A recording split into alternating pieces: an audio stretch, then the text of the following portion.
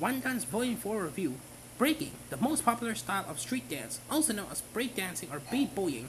Gabo and his senpai Iori are getting to know each other and their dance moves better. Now seeing Iori dance to real house music for the first time, he looks so cool. Gabo thinks admiringly. He looks as if he is the music. Gabo is eager to learn more moves like windmill and goes along with Iori to watch endless battle. He sees young prodigy Gakko Kabeya complete alongside older breakdancers. Review made Gakko at the end of Volume 3, when we saw him being told of an angry customer at the combini where he works part-time for not addressing her politely. This breakdancer knows he's good and has a certain arrogance that comes from supreme self-confidence in his own talent, but will give Gabo any advice.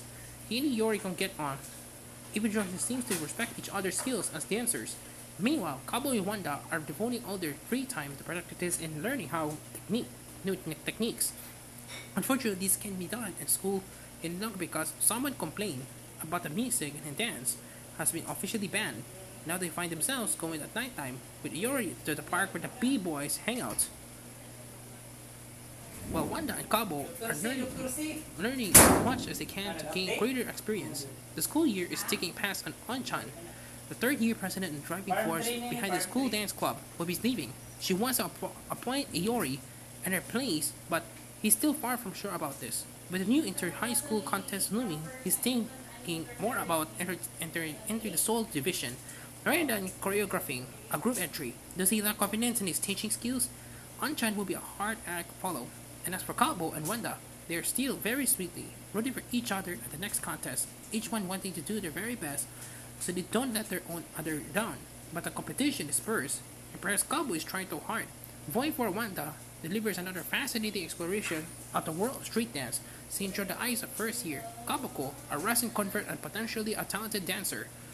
Nevertheless, by the fourth volume of the manga, I'll be expecting to have a much greater sense of connection with the main characters than the feeling with Kabo, Wanda, Ayori, and their contemporaries. There's no doubt the mangaka Kofi has a gift for portraying dance and dancers, and the dance sequences are just as breathtaking as in the earlier volumes, if not better.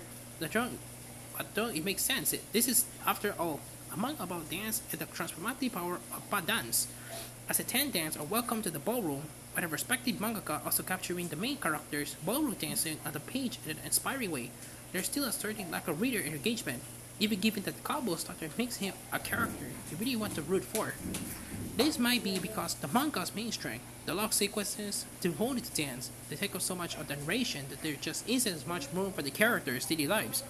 It's not until the 2-page preview at the end of Volume 5 that we see Kabo's feelings for Wanda writ large, almost as if Kofi realized that the vital element of the story was being neglected. That said, we're reminded that Kabo's stutter is a very real epidemic. The color blind test for getting a driving license. It requires quick verbal answers. The random smartphone battery, that means he can show his stutter alert dyspnea screen to tell others, but he can reply quickly at all to the questions. At the plus side, Kofi obviously knows a lot and has done a lot of research about street dance and the manga, and in earlier volumes, names dance tracks by artists like Kraftwerk, Blackstreet, Limp Bizkit, etc., and gives fascinating explanations about the techniques involved, which sometimes we hear as the dancers talk to each other about what they're doing. The scenes at night are atmospherically drawn, whether it's dancers in the local park or in the club venue. You can almost feel the beats. It's so loud. It's like the bass notes go right into my bones. Couple things, even my clothes are shaking. Kevin Sandbach again provides a good translation for the Kodansha edition that covers everything from the casual dance floor chat of the dancers to all the technical terms employed. The detailed translation notes at the back are really helpful too. One does continues to dazzle with the street art style and the impressive way Kofi captures the atmosphere of the dance battles. Volume 5 is currently on Kodansha's website, but Amazon has a date on 23rd of May, so we shall see. 8 out of 10.